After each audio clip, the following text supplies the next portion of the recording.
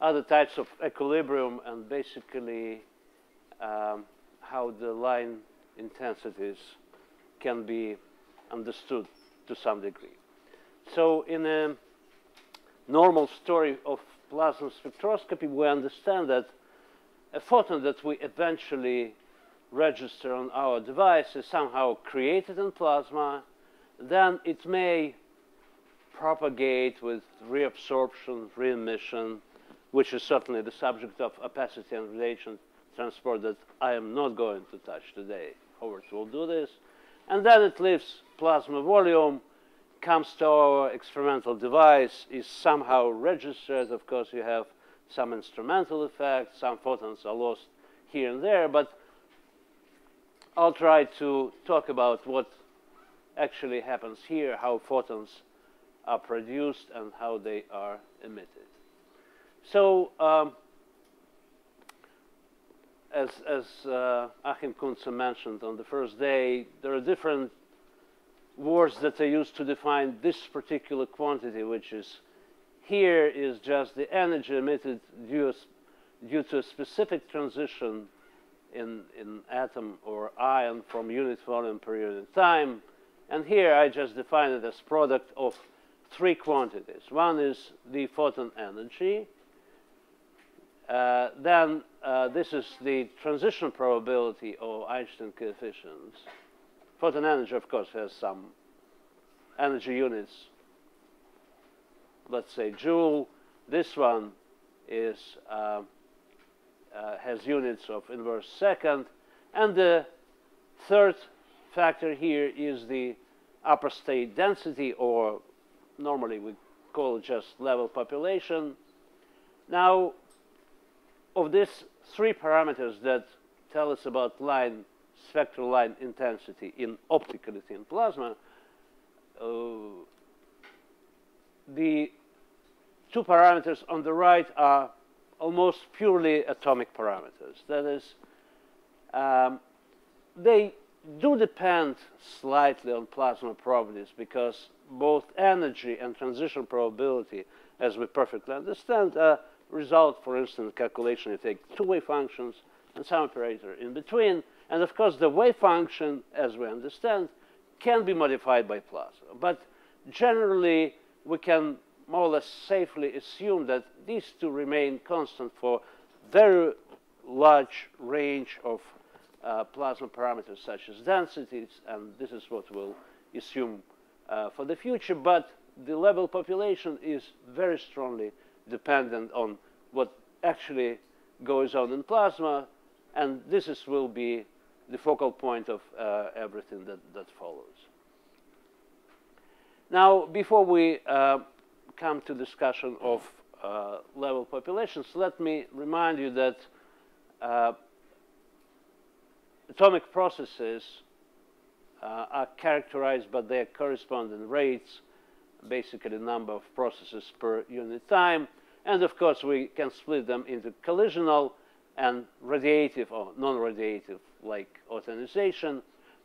Collisional rate is normally defined for a projectile hitting, let's say, our atom and ion and result in some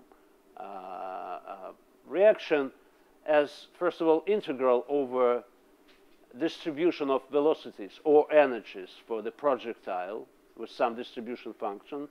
For electrons, it's normally Maxwellian, but not necessarily. In many cases, electron energy or velocity distribution of plasma deviates sometimes very strongly from Maxwellian distribution. Of course, then you have the cross-section, which is an effective area, and that's why its units are centimeters squared for this particular elementary process. Of course, you need to get into, take into account the velocity, because the faster they move, the more collisions we have. And of course, everything depends also on the projectile density, electron density for electrons, and so on and so forth. The integral itself is called the rate coefficient. It has units of centimeter cubed per second. The radiative rates certainly have just units of inverse centimeter, excuse me, inverse second, and of course the lifetime associated with a particular radiative process is just 1 over A, and this is something that we will be using later on.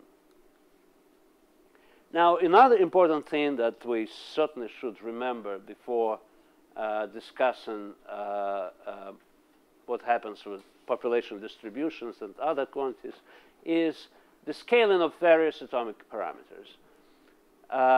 Let's take a look at Z scaling, where Z is the spectroscopic charge. It's ion charge plus 1, and of course for very large ion charges, for highly ionized system, they're almost the same, but generally it's physically more reasonable to use to discuss scalings related to spectroscopic charge. So starting with radiative processes, the transition probability is proportional to the product of the oscillator strands and energy difference squared. For transitions within the same principal quantum numbers, the energy differences normally scale as Z. You remember we had that expansion for non-relativistic system of energies. It starts with Z squared, then Z, 0, Z minus 1.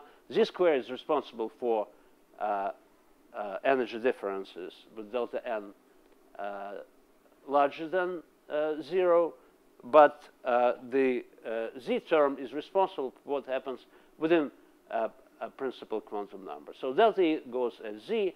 The oscillator strength can be shown to actually decrease as 1 over Z, and that's why the transition probability for delta N equals Z transition from this formula obviously goes as just Z. You go to transitions between different ends, delta E looks like hydrogenic, and therefore it's Z squared. We know that for hydrogenic ions, oscillator strengths remain the same.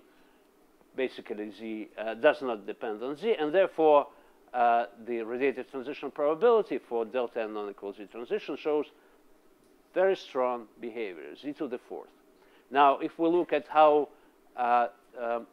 A value changes with the principal quantum number, let's say we consider transition from high N to some lower N, and then we go higher and higher, it drops like 1 over N cubed.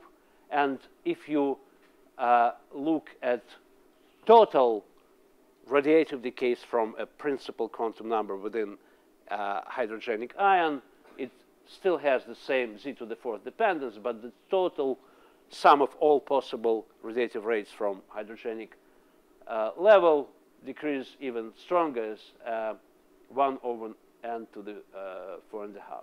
Now, these dependencies are written for electric dipole, typically the strongest transitions in atoms. Forbidden transitions are the multiples, which are magnetic dipole, electric quadrupole, magnetic quadrupole, electric octupole, magnetic octupole, and so on and so forth. They even have stronger dependencies than Z to the 4th, and obviously this means that you go to highly charged ions, and forbidden transitions become stronger and stronger and stronger, and are therefore much easier to see and measure. Now, if we're talking about collisional transitions, for which we have several types, dipole allowed or optically allowed, optically forbidden, spin forbidden. For the strongest of those which are optically allowed and they happen between transitions that can be connected radiatively, the cross-section behaves differently from the A value, and normally it goes like F over delta E squared. Now again, looking at already known dependencies of F, delta E on Z, we can figure out that cross-section actually decreases with Z, and again pretty strongly, Z minus cube. The rate coefficients behaves certainly differently. Now, V, of course, is the velocity, or in this case, let's say, average velocity of the electrons that come to hit our atom. But to produce higher ions, we need certainly electrons with higher energy, and therefore we can kind of assume that V goes approximately as Z, or maybe a little weaker than Z. So therefore the rate coefficient changes maybe slightly a little less strongly with Z than the cross section. So let's say Z minus squared.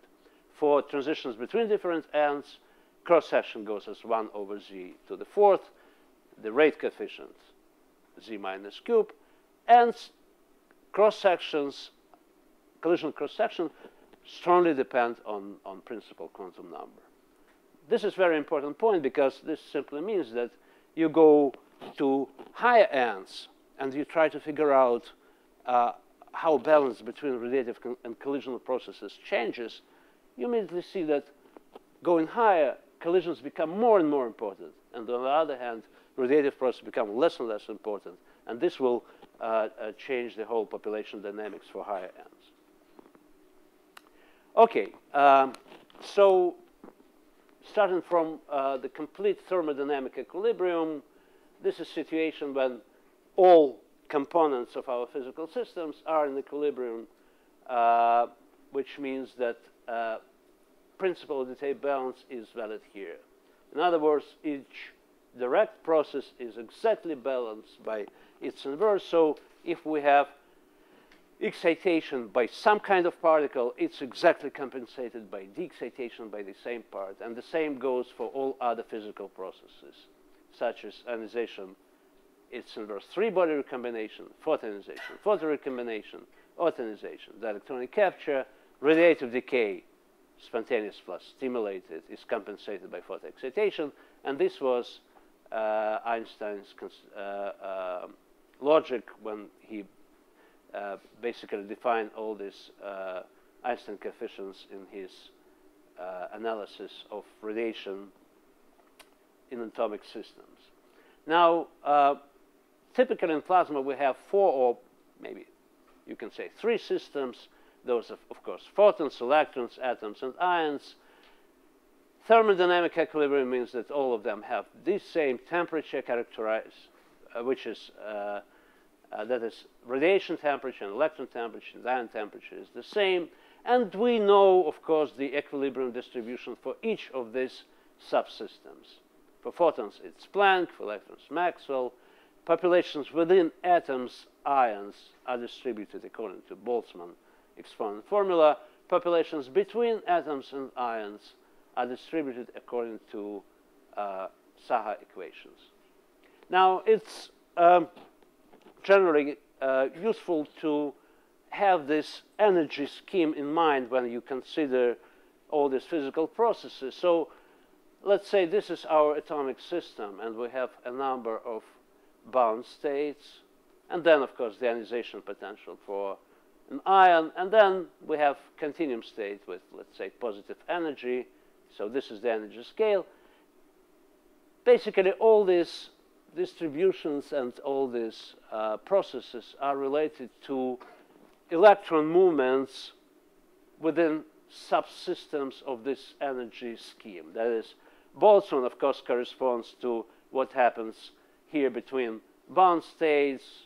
The formula is very well known, of course. I'm not going to discuss it. Saha simply corresponds to a situation when electron goes between bound and continuum states. And, of course, Maxwell distribution describe what happens in the continuum. So all these parts of thermodynamic equilibrium, Maxwell, Saha, and Boltzmann, correspond simply to processes that happen within the same unifying energy scale. Simply by talking differently about bound, bound-free, and free-free, so to say, transition for electrons, not for photons. Now, talking about photons, of course, we very well know how the Planck distribution looks like, and probably the easiest object to see Planck distribution with photon is our sun. So what you see here is 2 curves. The gray one is the black body spectrum for the temperature of 5,777 Kelvin, and the yellow is the extraterrestrial solar spectrum irradiance, which looks very much like a black body. And certainly we know that sun gives us more or less close to perfect black body spectrum. Maxwellian is also known. It's rather common in real calculation to move from velocity representation to the energy representation. And of course, when you take into account the velocity in the rate coefficient, you remember it's v times sigma times cross-section, and when you move to energy representation, it becomes square root of E times Maxwellian distribution for energy. It's also useful to remember that actually this parameter peaks at the electron temperature, and therefore this is where we have the largest number of electrons for a particular Maxwellian. Here's temperature 200 eV, and this is where most of the reaction actually happens because you have the largest number of electrons here.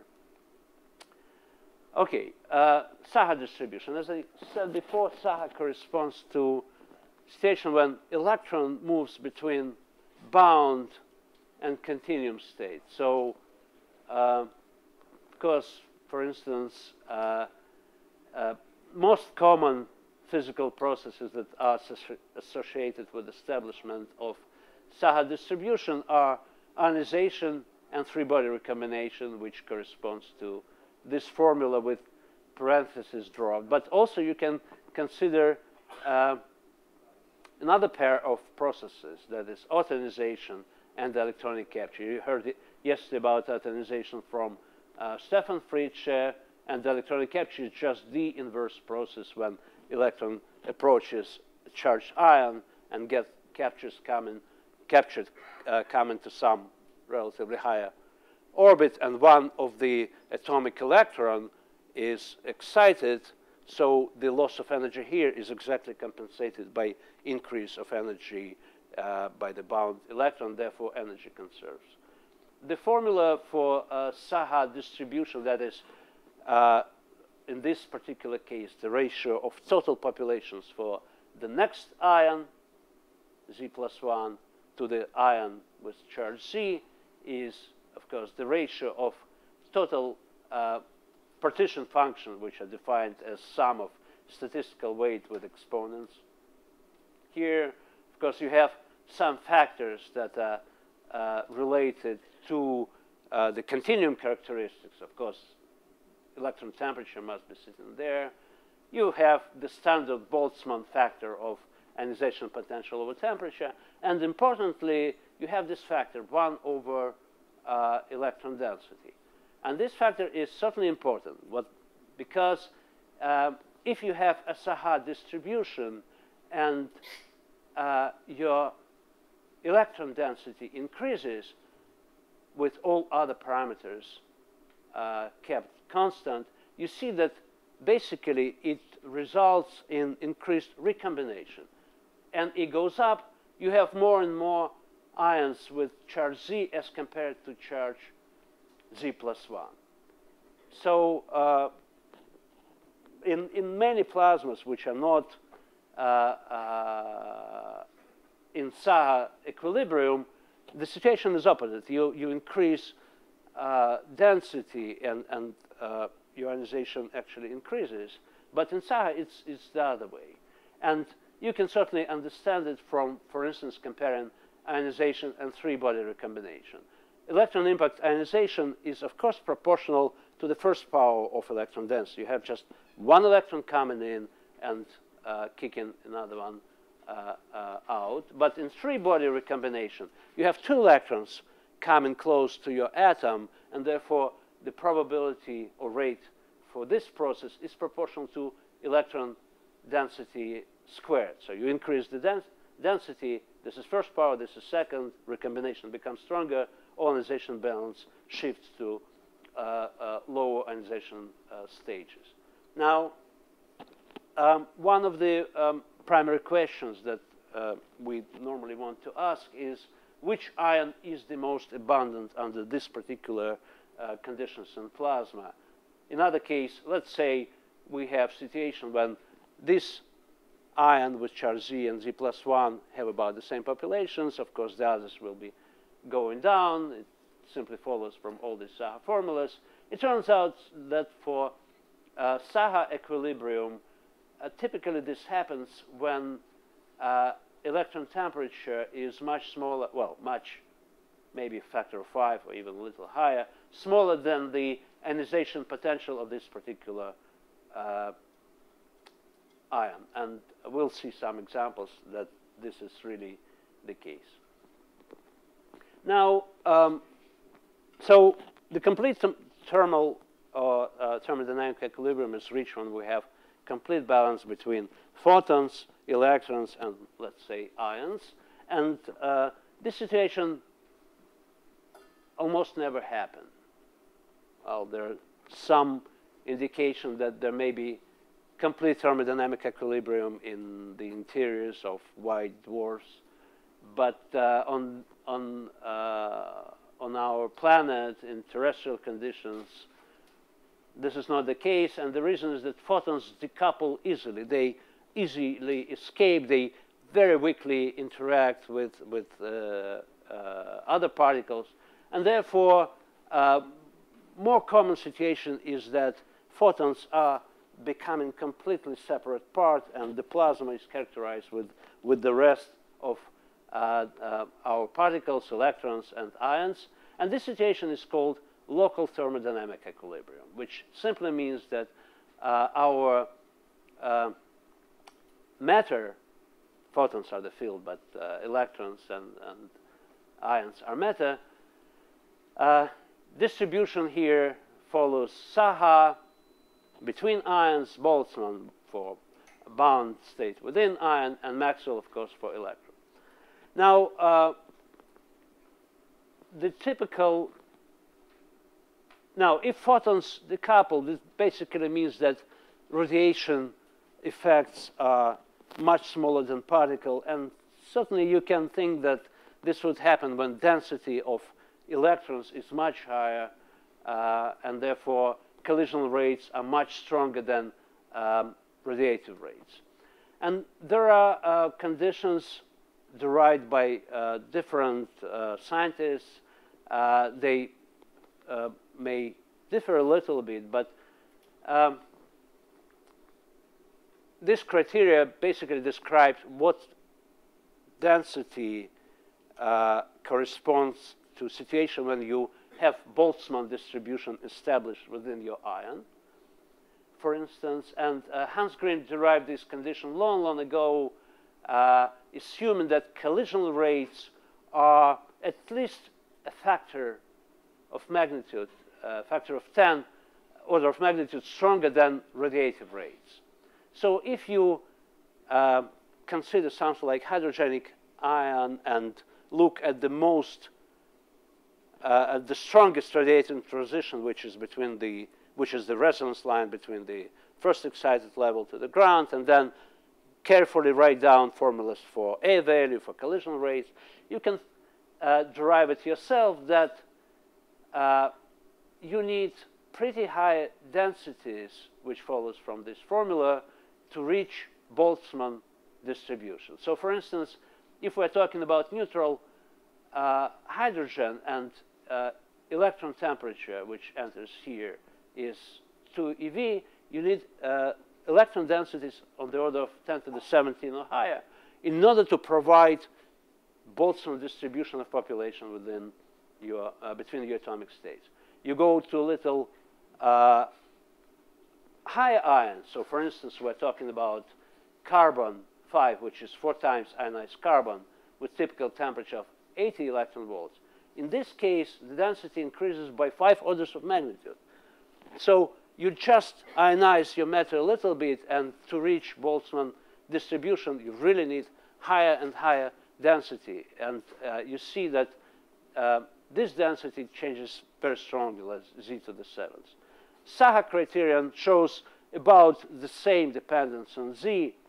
Again, just from these formulas, it follows that for hydrogen you need 10 to the 17, for carbon 5, 3 10 to the 21. To get, the bottom line here is to get LT, you really need higher densities, especially for charged ion and especially for highly charged ion. For neutrals, 10 to the 17, 4 times ionized, 10 to the 22, you go another order of magnitude for your charge from 4 to 40, and it goes through the roof, becomes exceedingly high. Now, what's good about local thermodynamic equilibrium regarding calculation of line intensities? Good point is that we need practically no atomic data, well, only energies, statistical weights, to calculate the populations. We just take the Boltzmann formula, and this is what's done. Now, from here, it follows that the intensity ratio of two lines is a very nice function of temperature only, and therefore, if our plasma is an LTE, which means dense plasma, we can get electron temperature just looking at the ratios of two lines.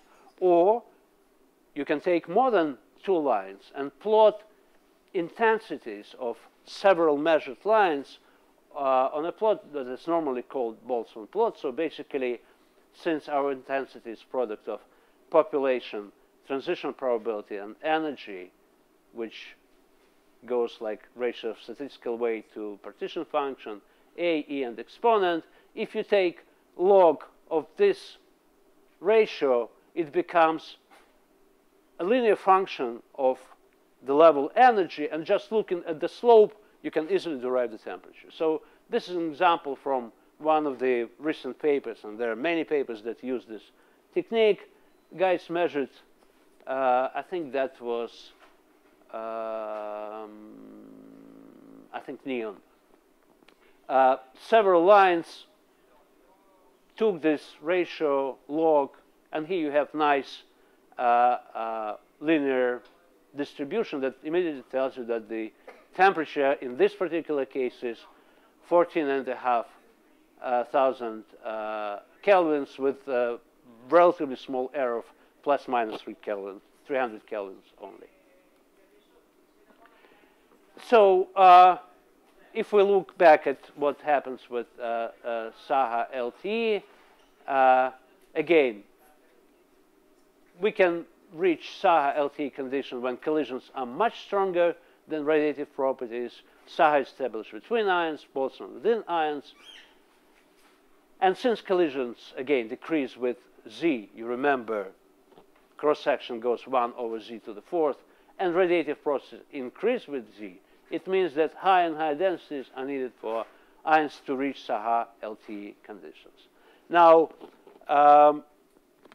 can we find some tools to easily calculate Saha LTE spectra?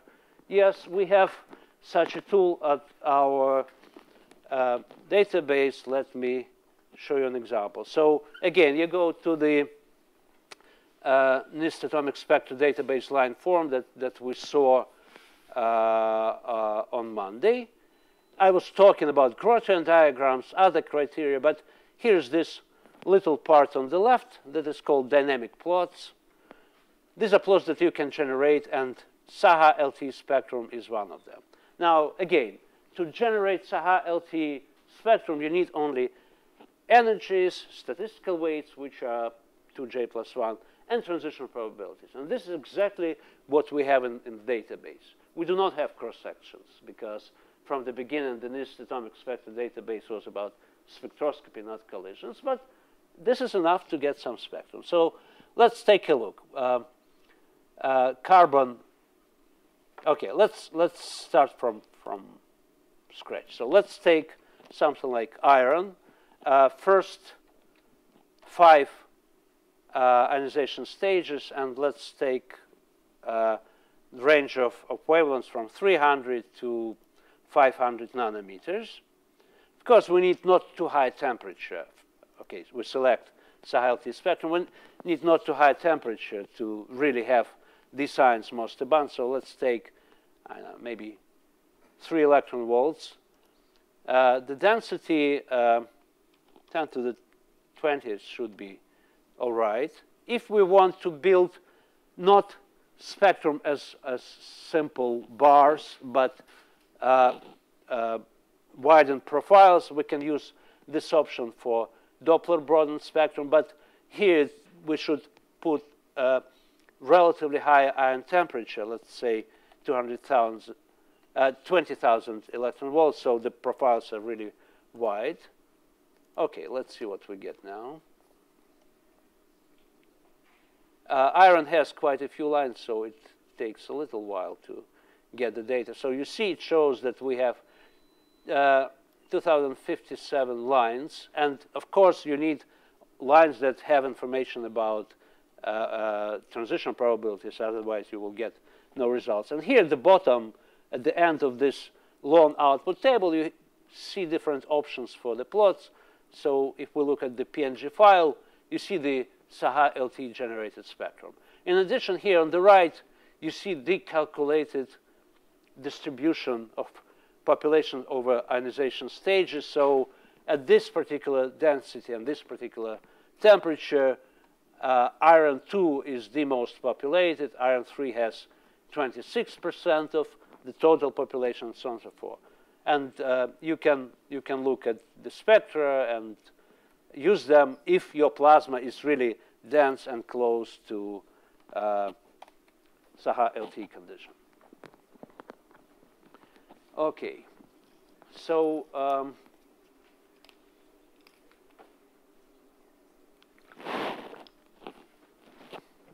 let's move on. Now, when can we expect deviations from Saha-LT? One is obvious. We already were talking about the densities. We really want density to be pretty high to reach Saha-LT. But you remember that Saha-LT basically corresponds to the situation when you have equilibration between direct and inverse process.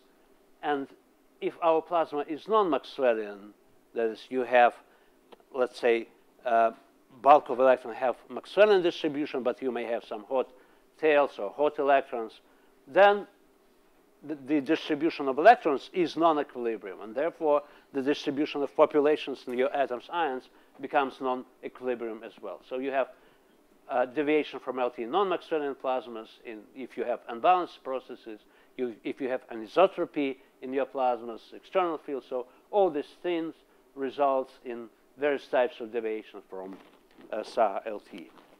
So Saha-LT is high density. What happens at the other side of densities? The other limiting case is, of course, the coronal equilibrium that corresponds to low electron densities. Of course, the name comes from the studies of solar corona. And if by any chance you are in the United States on August 21, you have a chance to see the total solar eclipse. The timing is certainly very good. It will happen around 1 p.m. The shadow of the moon will enter the west coast, I think, around Oregon, and then crosses the whole country. The peak of the eclipse will happen around Tennessee, Kentucky. It's not too long, only 2 minutes and 40 seconds at the peak, but still it's very worthwhile scene. Okay, so what's the difference between coronal model and Saha-LT approach? In coronal model, we think that the electron density is so low that the collisions happen very rarely, and therefore excitations and ionization only happen from the ground state. So if this is the scheme of energy level in a particular ion, and solid lines show you all possible collisional excitation or de-excitation, we, let's say, neglect everything except for direct excitation from the ground state. And sometimes you also include metastable state, that pretty well populated in atoms and ions. We remember that radiative properties do not depend on the electron density, and collisional processes go as Ne or Ne squared. And of course, if your density is very small, then collisional processes become less and less probable than the radiative one. Now, because collisions are indeed important here, in a sense that this is the real way to move electron from the ground state to excited states, coronal model does require a complete set of collisional cross-sections. And this is the difference from Saha LT, where we don't need cross-section. We need just Boltzmann formula, and that's it. Now, generally speaking, here we only need excitations, and we can neglect the excitation. But in general case, do we have to calculate separately excitation processes and de-excitation? And the answer is no. If we know excitation, we can immediately derive de-excitation. And this derivation of connection between these two types of cross-sections can be illustrated by the principle of detailed balance. So let's say we have a two-level system, excitation, de-excitation, and in equilibrium, what comes up is exactly equilibrated, but what comes down. So we neglect all radiation just for illustration of this connection between excitation and de-excitation. In thermodynamic equilibrium, these two levels are connected by Boltzmann formula or their populations, and therefore substituting Nj and Ni in here, we get connection between rate coefficients for excitation and de-excitation. They're just connected with the exponent. Now, each rate coefficient is an integral over Maxwellian distribution. The difference is that for excitation, we have excitation threshold, and therefore the integral starts from the threshold, delta E. For de-excitation, electron with any antigen, as small as it can only be, can approach the atom. Atomic electron goes down, gives the excess of energy to the passing by electron. Therefore, here the integral starts from 0. We can do substitution of the integration variable in this form, so that finally we have connection between excitation and de-excitation cross-section in this formula, and this should be valid for any value of temperature. There was no real indication what kind of temperature it is in this derivation, which means that the integrands must be equal also. And therefore, finally, we come to this very nice connection between excitation and de-excitation cross-section, and therefore it means that if we have excitation, we can immediately determine de-excitation cross-section, or even rates if we rate coefficient if we need them to be calculated. Now, what happens with line intensities under coronal equilibrium? Again, we can rather easily calculate the intensity for two-level system. In the balance equation, what comes from the, let's say, ground state to the excited level, and this is population of the ground state times rate times excitation rate, is exactly equilibrated by the radiative decay from the upper level, which would be its population times radiative rate. From here it follows, first of all, that the population of the upper level is proportional to electron density, and because coronal equilibrium is characterized by low density, it means that the populations of excited states in corona are typically very, very small.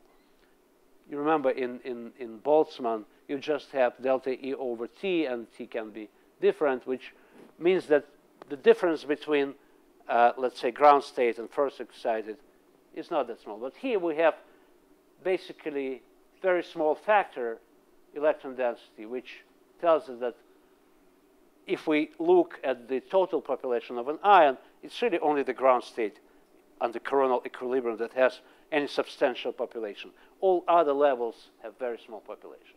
But from here, even more important conclusion follows. Now, the intensity of a line is a product of level population, radiative, transition probability, and energy. And these two factors are exactly what we have here. Therefore, we can just substitute them with ground state population and excitation. Basically, this formula tells you that under coronal equilibrium, the intensities of spectral lines actually do not depend on radiative transition probabilities. And this sounds quite natural. So let's say we have two levels, and collisions happen very rarely because the electron density is low. So electron goes from the ground state to the upper level, and then the next collision will happen, nobody knows when, in very large time. So therefore, this long time between collision is actually larger than the typical radiative lifetime. So the electron will always have a chance to drop down and emit a photon. Therefore, practically for each collisional excitation, we will have one photon, and therefore the number of photons, which actually is the intensity, is directly related to the number of collisions. Now, this is, of course, simplified scheme of just two levels. If we have more than one possible radiative transition from the upper level, of course, we have to take them into account. At the end, we have a branching ratio entering the intensity of each particular line from the upper level, but the idea basically is the same. It's really the collisions that are important for determination of line intensities under coronal equilibrium. Now, in Saha, LTE, the most abundant ion, is produced when temperature is significantly lower than ionization potential. For coronal equilibrium, low densities, the ratio is less. The ratio is smaller, so you need temperatures that are typically a factor of 3 only, smaller than the ionization potential. And this condition is actually valid for light and medium elements in the periodic system, like nuclear charge, let's say, smaller than 30. Probably we'll have a chance to look what happens at higher Z's. But for astrophysical purposes, at least from where the coronal equilibrium comes, this ratio is generally quite valid. Now, the ionization balance in coronal equilibrium does not depend on electron density. You remember again, in Saha we had this factor 1 over NE. Density increases. We have more and more recombination, shift ionization balance to lower ionization stage. This is not the case in corona. Why? The main processes that establish ionization balance in coronal equilibrium are electron impact ionization, which is proportional to electron density, and photorecombination and dielectronic recombination, both of which are also proportional to the electron density. The three-body recombination, which generally is present here, is proportional to NE squared, and because NE is small, we can completely neglect it for coronal equilibrium. And of course, NE simply cancels out, and therefore the ratio of population between two neighboring ions and also the total ionization distribution becomes completely independent on electron density. Now, we already know what happens for Saha at higher density. So let's say we're looking at the log of the ratio of population between two ions, Z plus 1 and Z. Again, the ionization proceeds mainly through electron impact.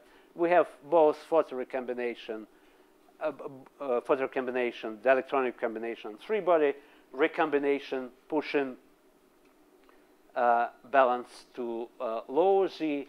We remember that Saha has 1 over NE dependence at higher electron densities. Corona gives us constant ratio at low density. Question is, what happens in between? Well, certainly you would at first think that, okay, these two curves are connected by smooth curve here, but this is not really the case. Actually, when you increase density, moving from coronal condition to higher electron densities, first you produce more ionization, and this happens simply because the excited states become more and more populated. You remember in corona, the population of each excited state is proportional to electron density, and of course it's negligible if density is very small. And therefore, if we consider ionization in corona, it's only direct ionization from the ground state, maybe metastable, that contributes.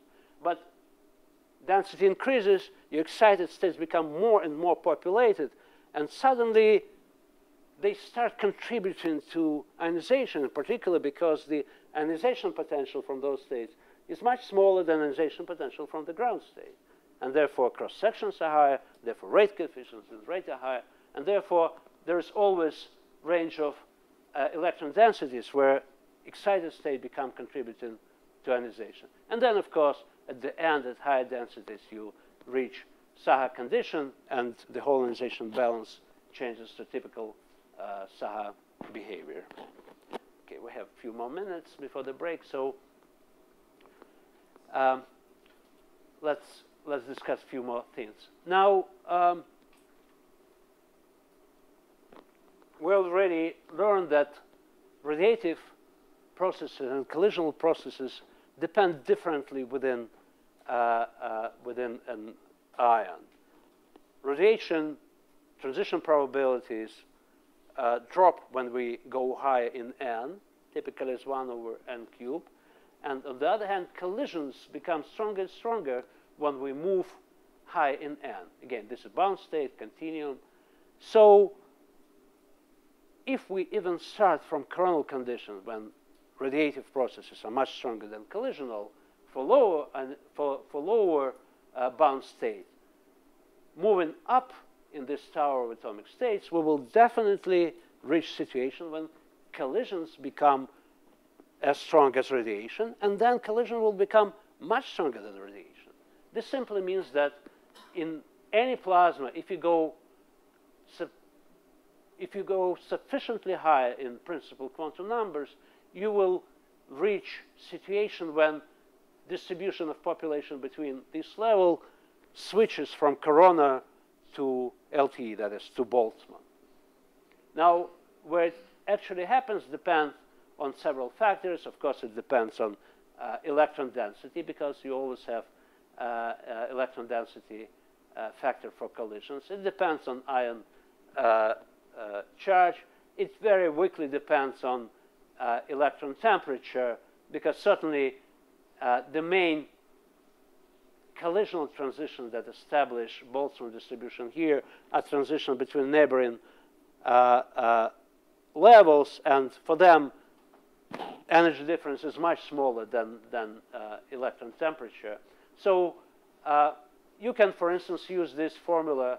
Again, there are several different formulas that try to describe transition from coronal distribution for lower bound states to partial LT. P means partial here.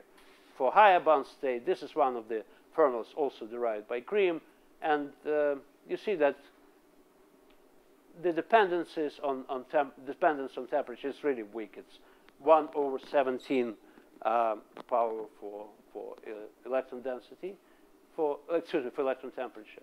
For density, it's just slightly higher, but still you can use it to see. But the bottom line here is that there's always part in your atom ion that will be in LTE, and those are the higher levels.